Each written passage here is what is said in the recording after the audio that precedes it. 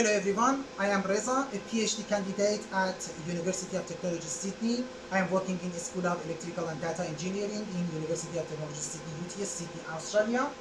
I'm working on power electronics, and I'm willing to introduce one of my PhD project at single stage 5-level switch boost grid connected inverter for this research presentation project for this competition, IEEE prestigious competition. So the proposed structure has been illustrated in this slide. As you can see, the structure has been made of 9 active power switches, and it has a single stage design. So as opposed to the conventional solution, the structure doesn't have separated and isolated DC-DC converter associated to the DC-AC stage. All these 2 power processing stages have been integrated to each other as a single stage design.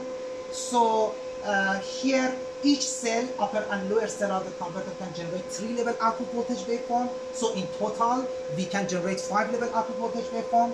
We have 2 capacitors that are self-balanced, and also 2 inductors. One of them is in the input inductors that have a that its role is to make a voltage boosting operation for whole the converter, and the output filter also is in order to be interface between the converter and the grid. Both the capacitors are self-balanced, but the interesting point of the structure is the dynamic voltage boosting gain.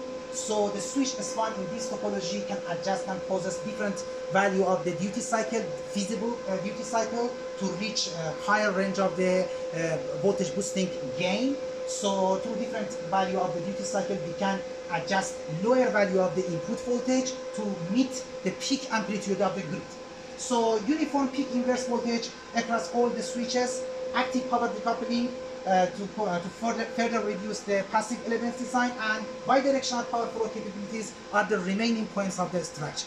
In order to connect the converter to the grid, we have used the grid voltage simulator as the regulator. So we can adjust the phase and amplitude of the regulator through the external respective software. In order to feed the converter, we have used the PV emulator. Since the structure is a boost-based topology, we have adjusted the value of the 90 volt as the input voltage, while the boost duty cycle is 70%.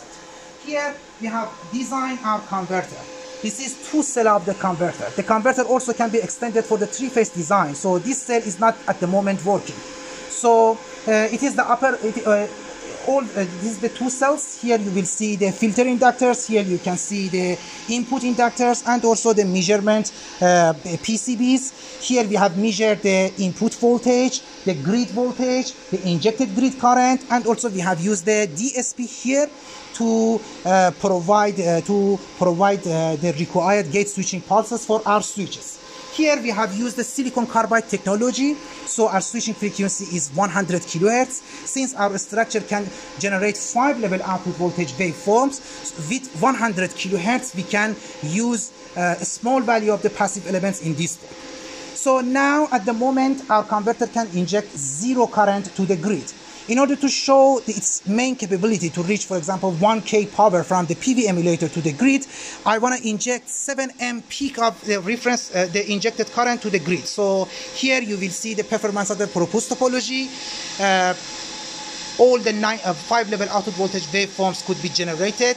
The green trace is the grid voltage. The peak of the grid voltage is 311, and also the peak of the injected grid current, the blue trace, is 7 amp. Here you will see that the input voltage is only 90 volt, while around 1K power has been generated, has been injected to the grid. In order to show the reactive power support capability of the structures, we want to make change in the reference signal. So here you will see a bit reactive power also could be injected to the grid.